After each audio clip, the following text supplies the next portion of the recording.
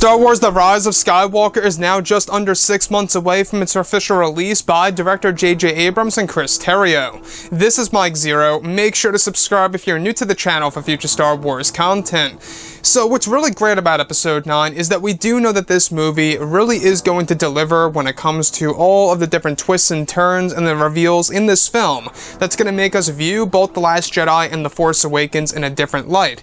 Now the thing about that is that we do know that also J.J. Abrams is using a lot of Legends material as a way to really insert a lot of callbacks to the EU back in the 1990s and the early 2000s. Now these past couple of weeks or so we've been learning a whole lot more about this film, and when it all comes down to one of the concept art descriptions, this is where things begin to get very exciting for Episode 9.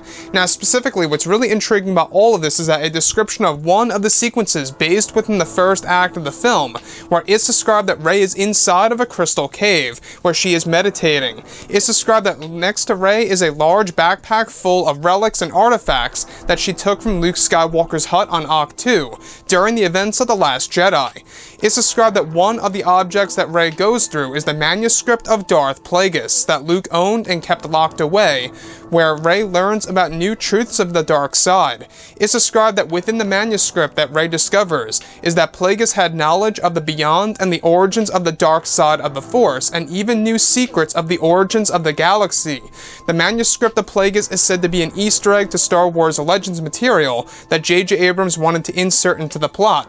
Additionally, the manuscript is said to reveal that Plagueis even knew the power of Force projection and essence transfer through his master Nile Ren. The manuscript is said to appear dated, where the pages appear discolored and ripped on the edges, where Luke was said to discover the manuscript through one of Palpatine's vaults. So let's go over a couple of parts about this.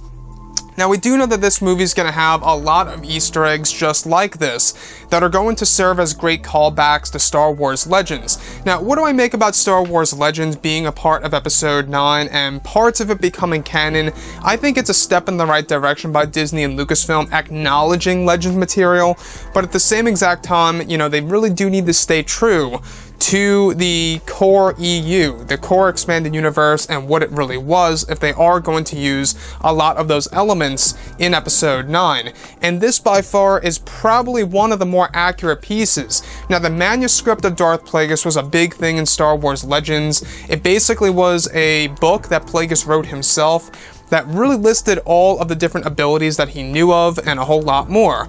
Except in this scenario, and this is where the differences come into play, is where, yes, it does tap into some of the powers that Plagueis knew, such as Force projection and essence transfer, but it also taps into and the revelation of Darth Plagueis actually knowing the origins of the galaxy, as well as the beyond that led to the origins of the dark side of the Force.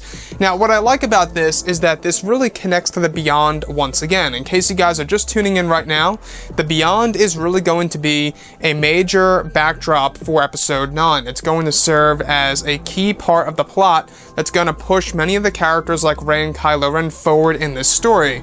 Now, to this very day, we're still not quite sure exactly, down to the T here, exactly what the beyond really is. Is it a different dimension? Is it a different realm? We're not quite sure. It could be a different star system for all we know. But other than that, we do know that the Beyond is the center of the origins of the dark side, as well as exactly where the galaxy started.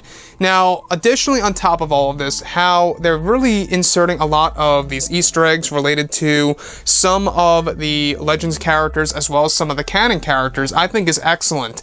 And when they look at Darth Plagueis and they're using a lot of the Legends material, such as the manuscript of Darth Plagueis being unveiled, and how Luke Skywalker once owned this in his hut on Ahch-To, I think it really does, you know, kind of give us more depth into the character of Luke and where he's been and what he's discovered throughout the years after the events of Episode 6 and where that all could really lead to. And the fact that it's now in the hands of Rey, because we do know that she's trying to learn the secrets of both the dark and the light to create a brand new order that is basically going to be flawless, right? And there's a lot of hints and or indicators out there that the new order may very well be this Skywalker order or something around those lines, where the Jedi are going to end and any kind of Force wielder could just be called a Skywalker. That's a very big possibility. So J.J. Abrams, you know, we do know that this movie is very important to him. He's really trying to make this movie the best of the sequel trilogy, which honestly I think is doable. I think that he can do it. You know, I think that at this point in time, there is a great potential for this movie to really be the best of this current trilogy, given that The Force Awakens really was a beat for beat of A New Hope, yet also very entertaining in my eyes. The Last Jedi I had a lot of issues with, and now Episode 9, it's going to have a lot of nostalgia and callbacks to Star Wars Legends, which is really exciting, I must add, I gotta say. Anyways, guys, drop a comment below. Let me know what you think about all of this in the comments. And if you guys did enjoy the content for today, do make sure to drop a thumbs up on this video to support the channel. I thank you all so very much for the kind support, and I'll catch you guys next time.